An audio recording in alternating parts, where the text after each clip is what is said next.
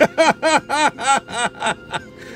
the Hawk area. Welcome to Rover Land. This is your friend Dano, and have I got something for you today? We are continuing the series, Every Model by a Manufacturer. Yes, and today we're going to be looking at Malibu. Let's dust it off here. Malibu International LTD. Yes. And these came out 2005 to 2007, something like that. So let's take a look at, I think I have every casting that they made.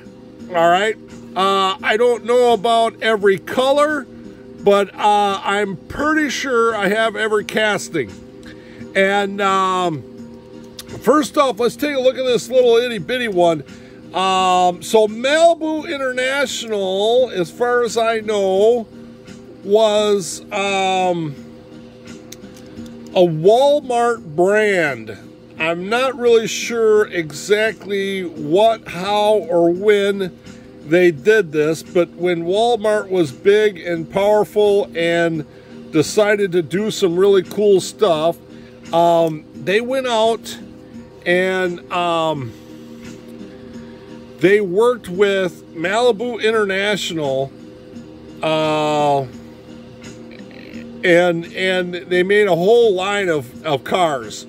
And I believe it was only through Walmart that you could buy these, as far as I remember. Oh yeah, here it is, High Speed, manufactured by High Speed. Well, anyway, I have a whole video about these. We'll tag it at the end of the video. But these came from Walmart. Now this is the 1/86 scale, and oh, I didn't grab one of those, but they came just a little bitty plastic body, metal or plastic base, metal bodies, and then glass, nice interiors. They have like plastic rubber tires. They're not. They have some give, oh, I'm sorry. They have some give to them, but they're not, so they're two-piece, and they're not like Hot Wheels tires. They're like rubbery, all right? So this apparently is the only, oh, no, and now I just took off the little, yeah, they're not really, they're not toys. They're just display things. I just took off that rail there, but anyway, so as far as I know, they made a Discovery 3, Land Rover Discovery 3, and there was a couple of variations. The other packaging that they had was, and you know what, I'm just going to go get one. Hold on a second. Oh yeah, I'm back. I went and got it. The other thing that they would do is they would put a little trailer with it. Oh, excuse me, caravan. They would put a little caravan with it, but it still was a Discovery 3 with caravan, and there was a couple of different colors, blue, whatnot. So they would have this, and then they would have the single car, and so they had a Discovery casting. They also, in the 1/87 scale, they also had a Range Rover Sport. Look at that cute little bugger. And yeah, there he is. Also, that one also came in with a caravan. Look at that nice blue one. And that was the Range Rover Sport in the 1/87 scale. Now, where is High Speed right now? Can you buy those those dies? You know, somebody's got to own them. Maybe they destroyed them. I don't know. But in Malibu, or the Malibu International was big. That was, oh my goodness, these call for high dollars. And not just the Land Rover, they did everything, man. They did a whole bunch of cars, and sold like hotcakes. They were very reasonable too. Really kind of cool. So as far as I know, and guys, you know, tell me in the comments below while you're down there, hit me a big thumbs up and subscribe and tell your friends, all right? Share this video. So as far as I know, for Malibu International, they had, for the 187 scale, a Range Rover Sport and a Disco 3. All right, so then they also did a larger scale, and we're going to go right to the Disco 3, the 164 scale. And I thought I had some of these out and loose, but apparently not. But anyway, this was 2007 now, and just a beautiful little models, man. So they did the Disco 3, the Discovery 3, and then they also did the Freelander V6, which this is kind of a goofy looking Freelander, but it's a Freelander and it's a Land Rover. Now I don't have, this is the only one of these that I have. That's crazy. I know, isn't it? That's just outrageous. But I think this was towards the end, and boy, they were just hard to get. 2007, but it was a release date. So this is a 2006,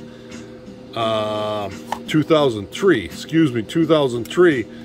The Freelander V6. So yeah, very hard to find. So they did, they have a casting there and a casting there. Then they also went with the Range Rover in the 164th, a regular Range Rover. Now this is different than the Range Rover Sport, okay? So if you look at the back windows there, if you don't know the difference between a Range Rover and Range Rover Sport, it's the back windows. Well, I mean, other than that.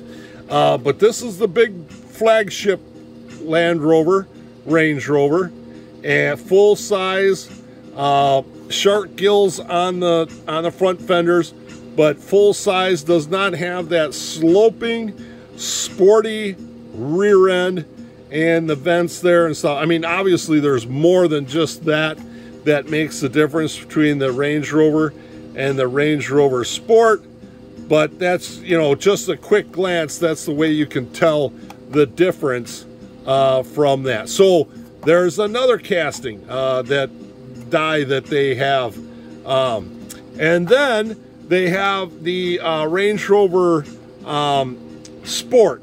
Now the regular Range Rover, which is kind of interesting, the regular Range Rover, look at the tail lights on that, painted tail lights, just regular painted tail lights.